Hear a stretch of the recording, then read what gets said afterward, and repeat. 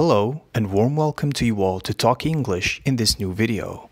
أهلا ومرحبا بكم جميعا متابعي قناة Talkie English في هذا الفيديو الجديد.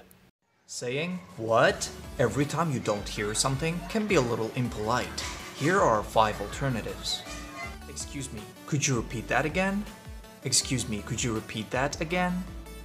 Please come again. Please come again. I'm sorry, I didn't quite catch that. I'm sorry, I didn't quite catch that.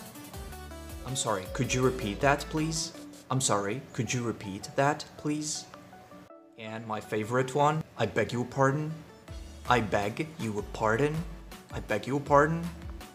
I hope you like these alternatives. Please support me by hitting that heart and follow button if you want more of these ones.